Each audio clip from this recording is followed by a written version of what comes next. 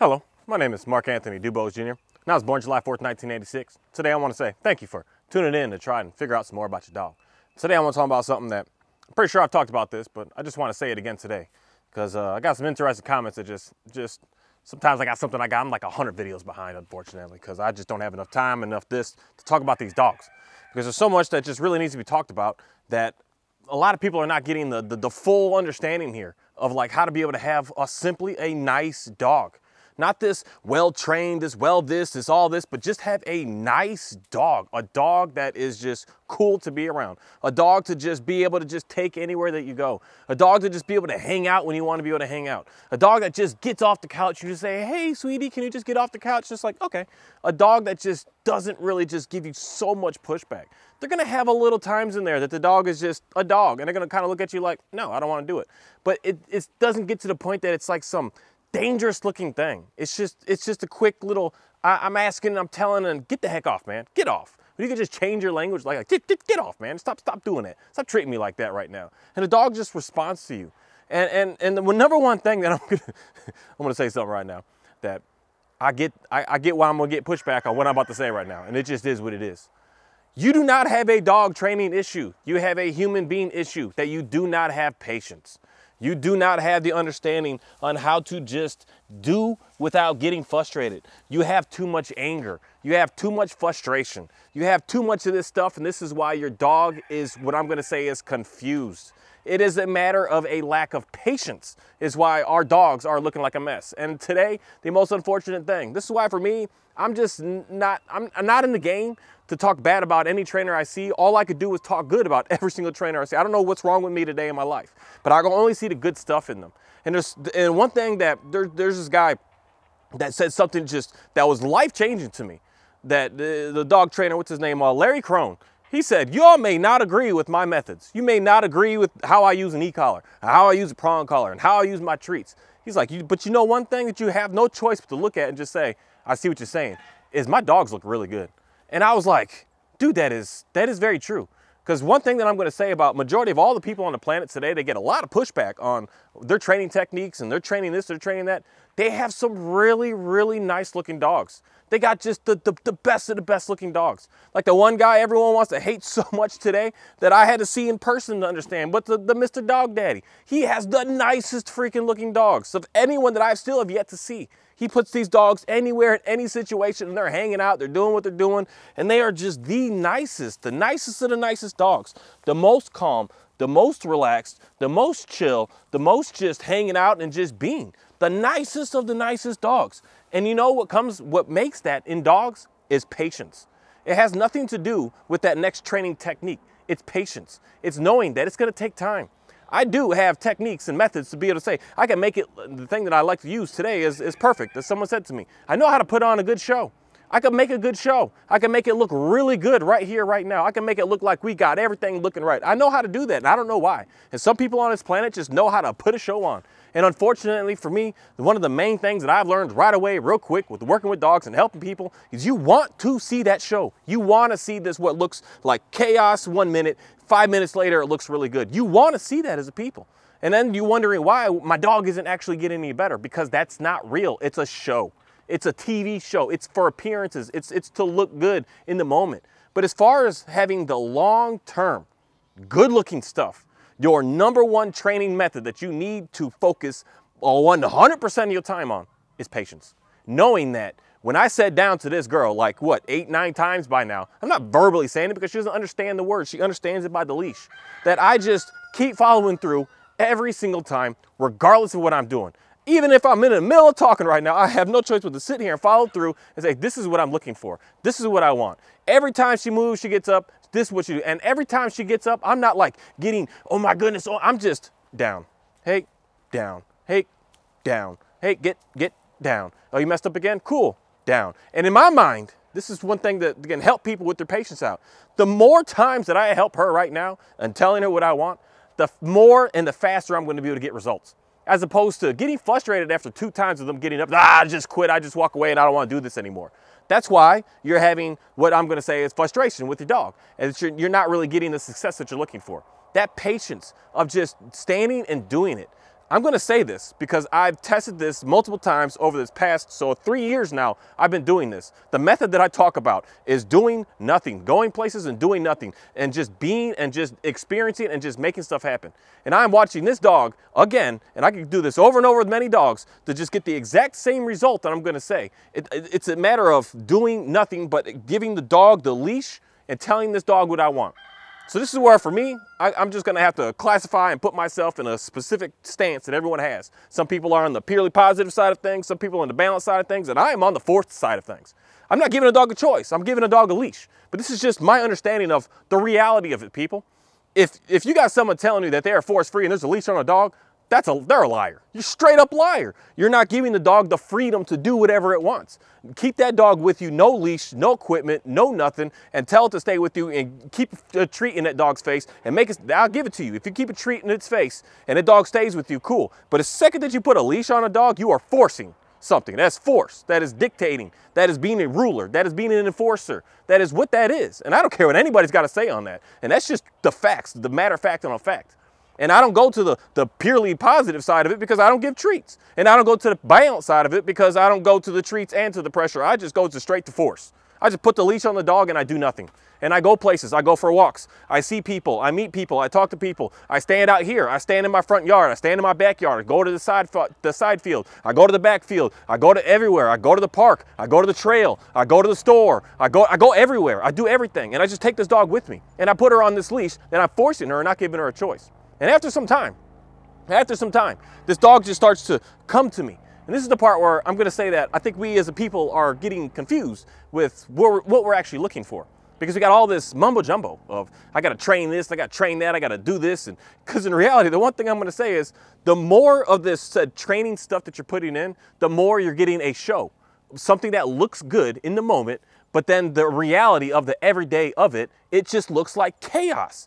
And that's why for me, I don't really, this is challenging because I'm for hire for a dog trainer. And unfortunately, I have to do what the public is looking for that show. And I can give you that show and people are willing to pay a lot of money for this show. And I don't understand it. And sometimes I'm not going to lie, I feel a little guilty sometimes with the amount of money people are willing to pay for someone to put a show on, for them to just see, oh, it looked good in the moment and then it's still not all that great. And then they're still happy because at least they saw it for a little bit of time.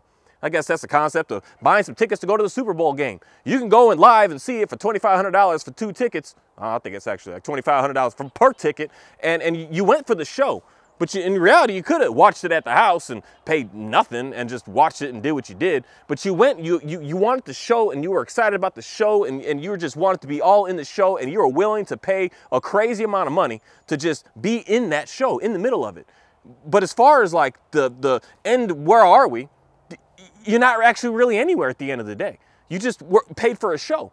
And that's something that, I'm trying my hardest to get out of, but it's hard to get out of and hard to communicate to most all people that think that what they want is a TV show as opposed to reality. And what I really want to be able to give to people is reality. And that's the whole reason I started making YouTube videos of talking about dogs. I talked about dogs for a couple years ago, but I had to get off it because I wasn't in a good place in my life at that time. I was like very, very hostile. Things weren't all that great. So then I had to have a revelation of life, and that's why a whole change in my channel just switched to, I've got hundreds of videos of talking about my understanding of coming to my faith, of being able to relax and calm myself and give myself peace and find out a different way of being able to live in this life. And then I was like, something happened. I was like, I got to talk about dogs again. Because I keep seeing the same stuff going on over and over and over everywhere I go. And I want people to understand this. Understand this. Get out of the show of the dog training and get into the reality of working with your dog. Get out of the show. Stop wanting a TV show for your dog. Stop thinking that that's where you're going to find your results. Stop thinking that that's where you're going to get the help. And this is the part with me that why majority of all of my work is, pro bono. I do for free. I show up with free consultation. I show you what to do because there is no money in showing people how to have reality dog handling skills, reality dog getting better, the reality of your dog looking really nice. The reality of it is it's going to take time. The reality of it is I could get your dog to stop reacting at people and dogs and everything really fast. But at the same time, as fast as I get him out of it, it's as fast as that dog's going to want to jump back into it again. And I don't like that. I want the dog to just understand day by day, not even. Some of these dogs I'm working hour by hour. I want the dog to understand this new shift that we're headed to. Because the faster we just get it right now, the faster I'm telling you that it's not done. They're still like in it. So you have to slowly but surely build them to be able to get to a very, very nice point. And then all I do is I put this leash and I put an extreme amount of force on the dog of staying with me and not allowing the dog to go anywhere. And this leash, I'm teaching multiple things all at the same time. I'm teaching a recall. I'm teaching a stay. I'm teaching to hang out with me. I'm teaching to down. I'm teaching all these. I'm teaching calm down. I'm teaching relax. I'm teaching patience. I'm teaching calmness. I'm teaching all of these things all right this second with this dog in specific. And you say, how you teach a recall? She can't leave me. And if she tries to, she's going to hit the end of this leash and she's going to have to come back. She's going to realize I got to stay really close to this guy.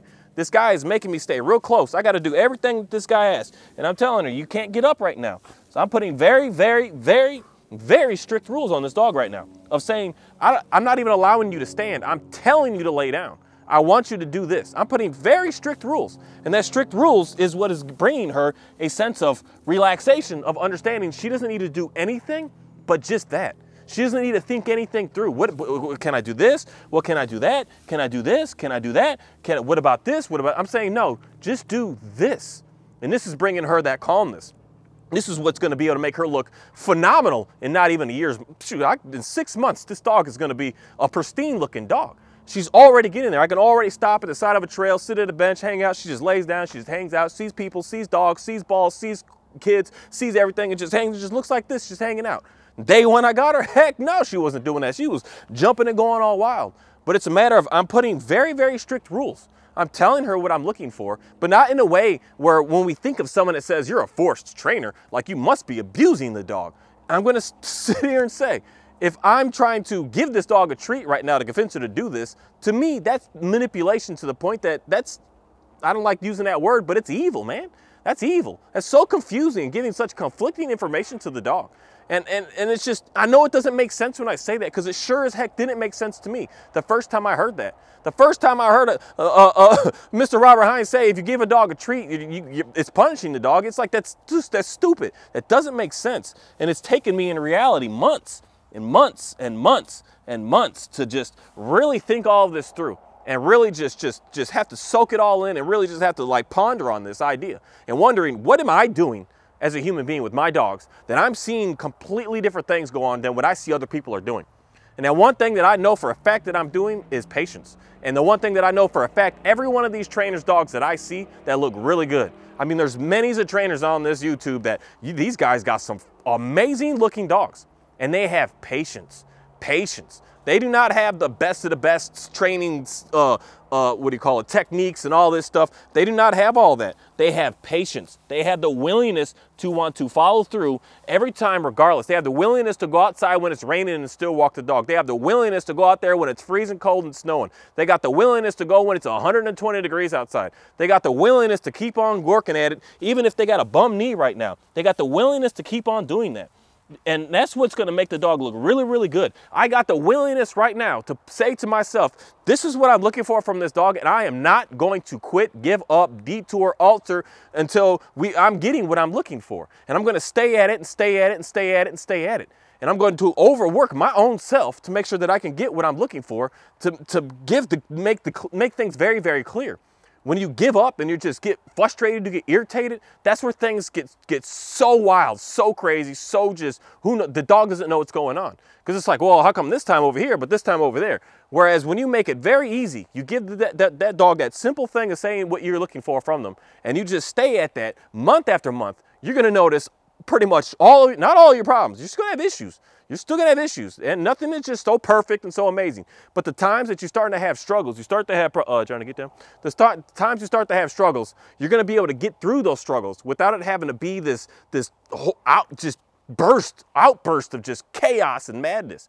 A dog that's showing teeth at you and growling and jumping all on you and being pushy and doing all that. You're just going to have a dog that's just going to, it's going to look at you and you're going to look at it like, you dog, you dang dog. Like, I'm telling you to stop doing this. And you have no choice but to get in and follow through and be able to get that dog to understand what you want. And a lot of this is just stuff that I do all day, every day to let her know. I know she's similar to how my Border Collie is. She's so in tune with everything I'm doing. If I'm laughing, if I'm joking, if I'm running, if I'm walking, if whatever I'm doing, if I'm chasing something, she's so in tune with, like, not this dog's weird because she's not so much as to please like that dog, but she's just there. She's like wants to be in the middle of it. She's like, what's going on? I want to be a part of it. Are you chewing on that? I want to be a part of it. What she's looking at over there? I want to be a part of that. So I have to explain to her at all times. There's times that you pay attention to, times that you don't need to. And that doesn't just come through training. That comes through living and being with dogs. That's the one thing that I think that there's the biggest disconnect, that we don't live with dogs anymore. We just have them in the background. And I don't care if that dog is sleeping in your house 24/7. You're not living with it because you're not interacting. You're not with it. You're not out doing work with it. You're not working on your car, for instance. You're not even raking up the leaves in your backyard and having your dog there with you. You're not washing your car and having your dog there with you. You're not like folding your clothes and having your dog there with you. You're not going to walking to the parks and to doing anything and having your dog there with you. I don't know how many times I hear a day that I'm at the lake or I'm at the trails doing what I'm doing, and they're all, oh, we should have brought so-and-so. We should have brought our dog. We should have, but you're not living with your dogs. You're not doing anything with your dogs. And the more that you do with your dogs and the more patient you are with your dogs, that's how you're going to have a nice dog. And there's no money in that. And that's why I want to say this as much as I possibly can over and over and over and over and over. Like I said, I'm going to say again, I am teaching a recall in this dog right now, but she knows she has to stay close to me. So if she were to even get up and to go 2 feet, she's wrong. She needs to come back. I'm telling her, I'm giving her that guidance.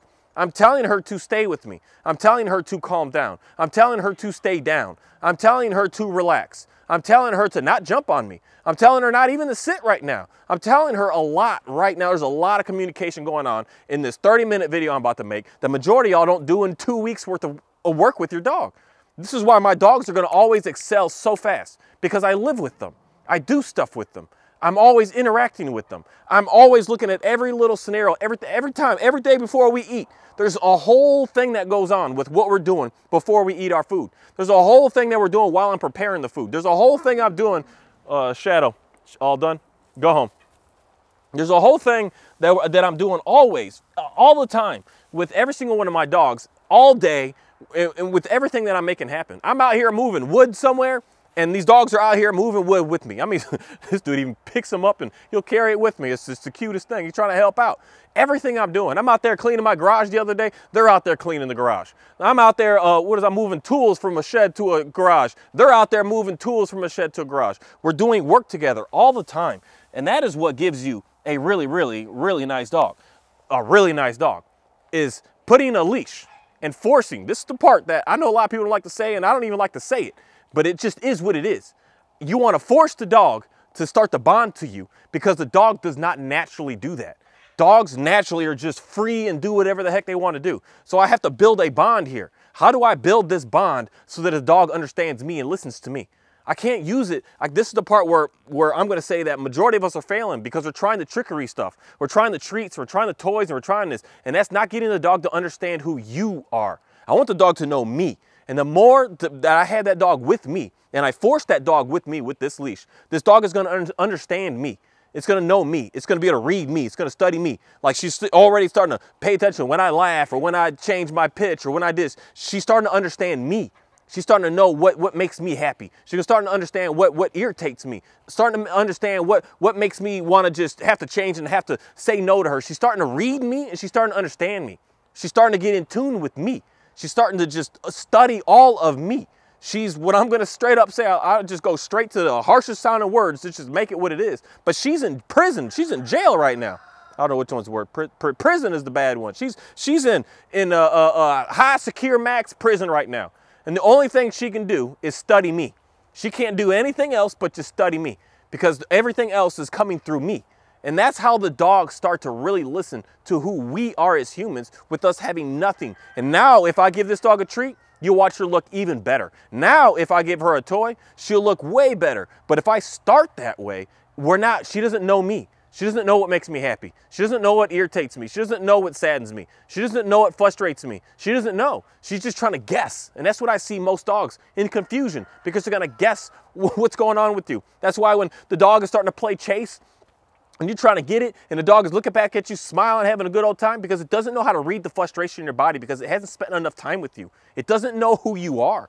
And we can't just get a dog and put it in the house and think that it knows who we are. That's so foreign. That's so weird. We are taking an animal and expecting it to just do something because we say. No, we have to let that dog know who we are. And the dog needs to spend a lot of time with us to recognize that. That's why my Border Collie knows we did a lot. I don't know why. When I got him, he was a puppy. We was driving all kinds of places. I had lots of doctor's appointments, and they were all an hour, hour and a half away. So we're spending 3 hours in the car a day, plus at the house, hanging out, doing all my work every day. He was always with me. So this is why every single little motion that I move in my being, if I'm laughing, if I'm sad, if I'm frustrated, if I'm irritated, if I'm anything, he knows, he reads that because he's studied me. He knows me.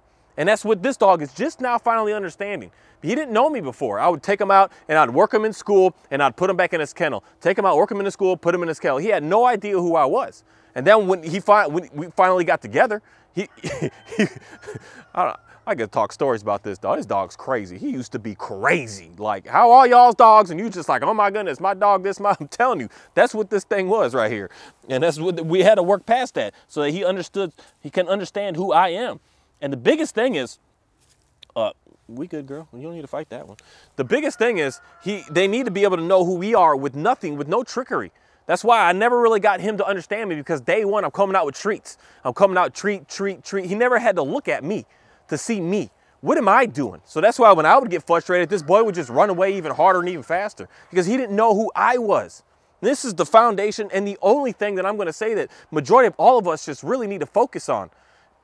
Be with your dog. Do stuff with your dog. Go places with your dog. Make stuff happen with your dog. I know your dog might be jumping and going and doing, then get yourself a distance so that you can be out with your dog, so that you can be at a distance and get your dog to calm down, and then your dog can look at you and see that you're calm, and it can start to trust you. It can start to respect you, so you're fine. Everything's okay, so we can go into this together.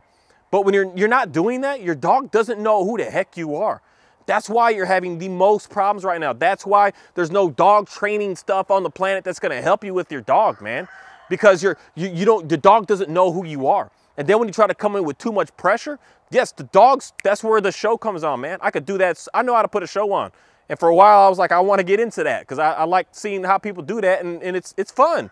It's fun to make people smile and get them laughing, and people can see like oohs and ahs, and this is cool and this is great. It's cool, but it's not real. And I have a blockage in me that doesn't allow me to do fake stuff. I have to do real. And I've been doing a lot of fake stuff recently. It's hard for me to get out of it because it's so easy for me to do. But what is real is time and patience. Patience and time. And put those two things together. And patience and time and doing stuff. And putting all of that together, that's what's going to give you a really, really, really nice dog. That's what's going to give you, Oreo, where are we going? Come here. Where are you going? Get down. You get down too.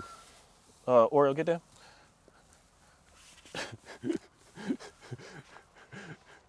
Patience, time, and doing stuff. That's dog training right there.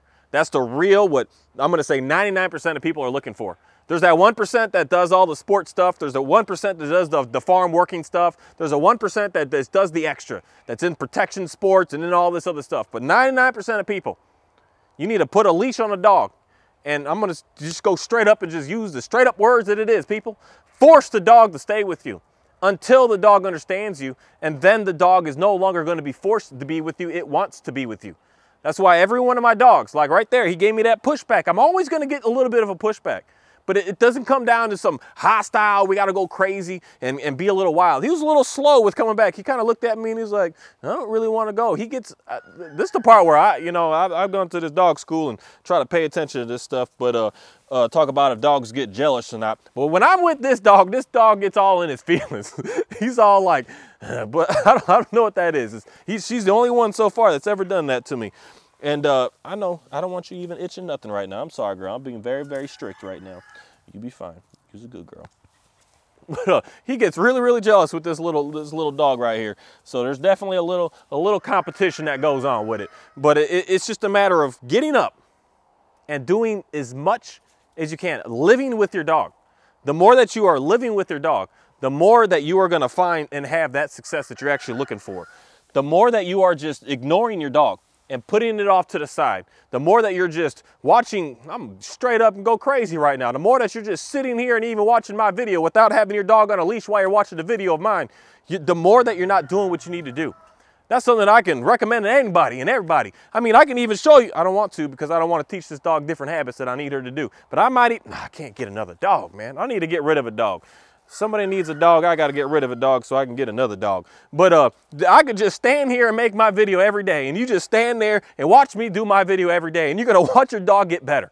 That's simple. You're going to watch your dog get better because you're just going to stand there and have nothing. Stand there and do nothing. And this is why, for me, I like personally putting them in a crazier scenario up front, putting them in the front yard, putting them in the park, putting them somewhere so that they have all this stuff to sniff around. She's got all this. She's learning what her rules are. She's like, how far can I go? And I'm giving her a little bit of, I'm not trying to be too strict, but be strict. Give her a little bit and just to see what she's going to do right now. But I like to just let them have to see the whole world. Right now, she's learning I can't chase a chicken because she's stuck to me. She's stuck on me. She's learning what the boundaries are. She's knowing I can't just go run off to get to that dog. I can't run off to get to that dog. I can't run off. I can't jump all on me right now. There's times that she can, and there's other times that she's not allowed to. She's learning so much right now.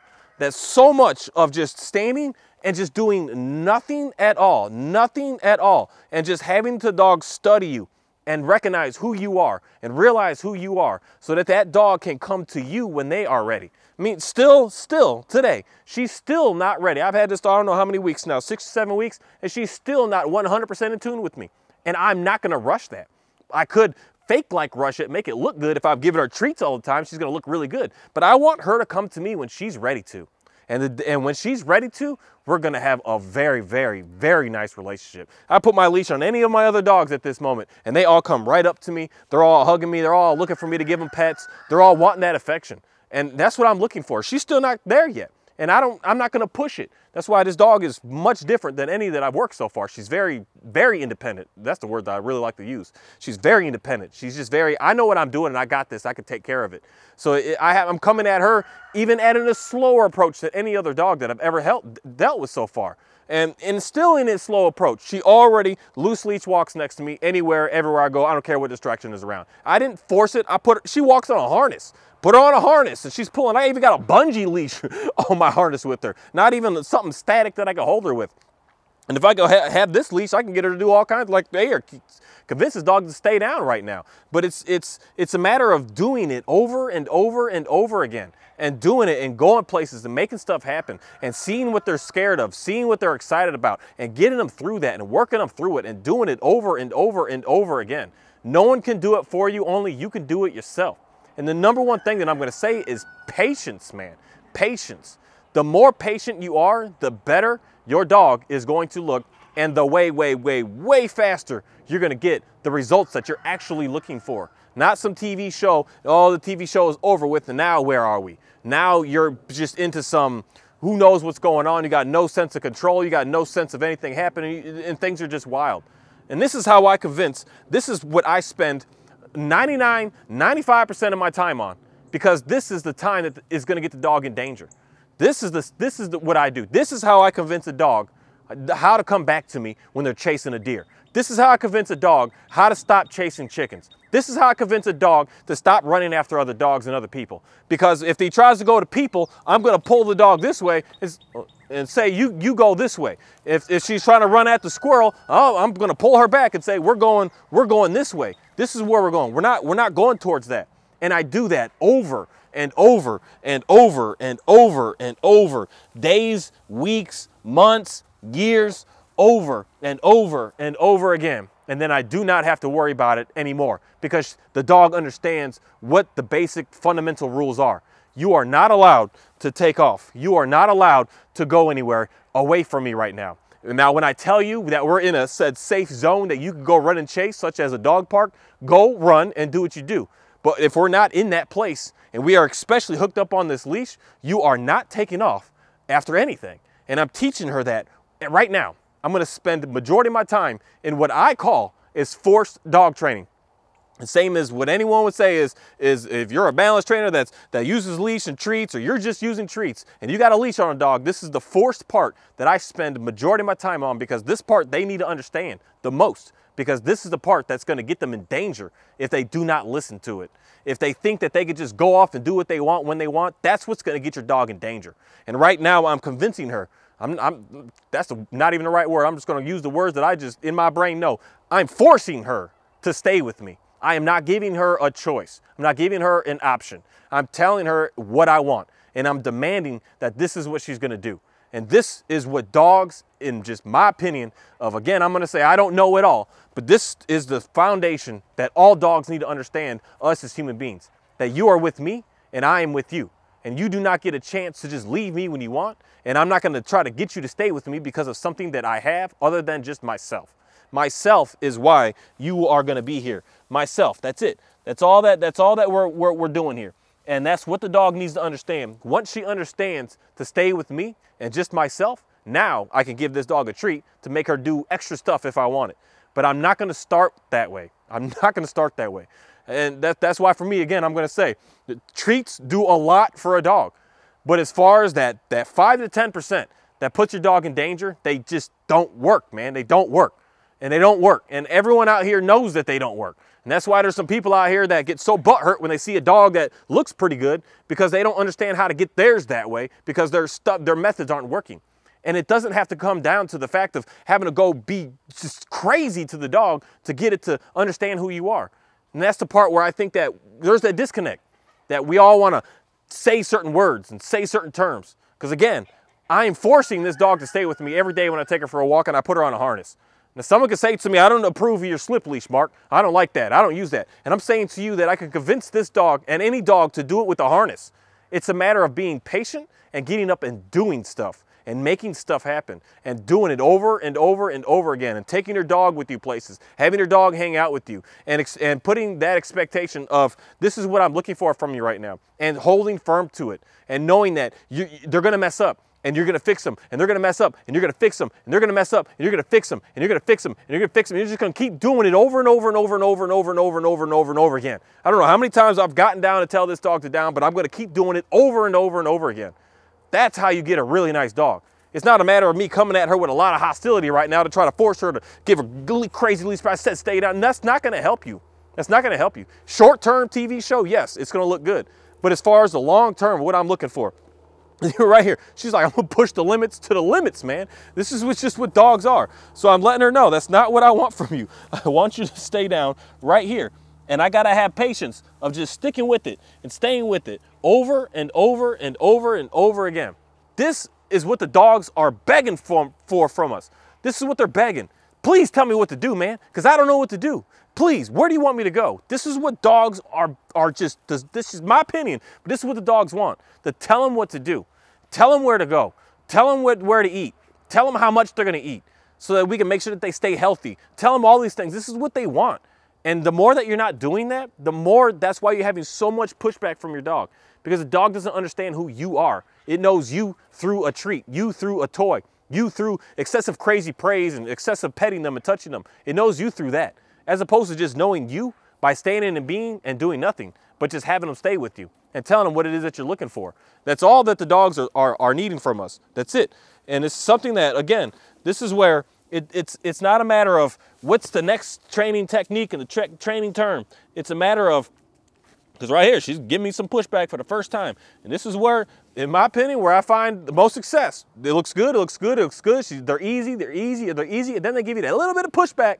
And I'm still going to stand there, not get frustrated, not get irritated, not get angry, be very, very kind, and just say, this is still what I want. Then that's when I start to see a big, big difference in the dog. That's when the dog finally just says, wow, dude, like, what's up? How's it going? Like, the word I'm going to use is consistent, but it's not the word that I really like. But they're just like, holy crap, dude, like, you on it. Like, you are always there. Like, you always on top of it. And that's the leader that you want to be. The leader that's going to be there to show them that you messed up, cool, let's fix it. You messed up, cool, let's fix it. Oreo, get down.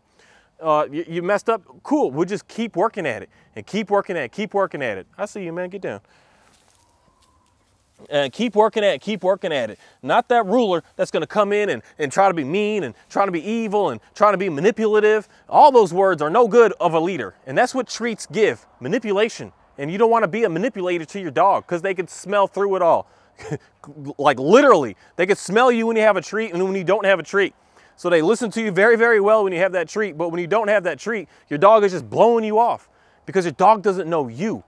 Get your dog to understand you by, again, using the words that most people just don't like, but forcing the dog with this leash, the leash that has evolved dogs to get closer to human beings in the beginning with. They understand these leashes. They understand them. They get what they are. No, you're not taking his snacks. They understand what they are. And it's for us to sit here and guide them with everything that we're looking for. And the more that you do this, the better you're going to see your dog be. It has nothing, I'm telling you, it has nothing to do with the next fancy piece of equipment, the fancy this, the fancy that. It has nothing to do with the next sport to even try to put your dog in, the next anything. The dog needs to just understand who you are. And once it knows you, it's going to be able to read you. And once it can read you, then you could do, it's so fun working with dogs to be able to get them to understand where to go and what not to do. It is so fun. Thank you. Oh, come here, girl. You can go. You're not going to go anywhere, but you're going to go. I know. She's a good girl. I don't know about y'all, but my female dogs are always so obsessed over food. Like they just be super obsessed over food. But this here is what I want to see in the dog, that even when I take leash off, they understand that there's boundaries that they can go. They can't go so far, they got to stay so close. And it starts to get stuck in the dog's brain. And that's what gets the dogs to not chase things and not be digging on stuff you don't want them to, not going places you don't want them to go. They know they got to stay close to you because they're your dog. They should be doing that. They shouldn't be so free, independent. They just take off and do whatever they want. That's where you're going to get in danger. And I'm telling you, that's the part that gets them in danger. That's where you're butting heads with the dog because the treats aren't quite working.